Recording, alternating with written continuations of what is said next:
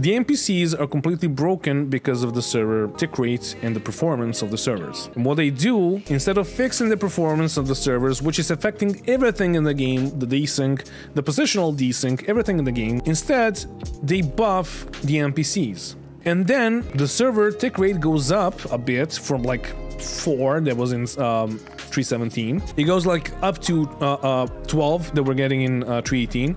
And then the NPCs are just OP.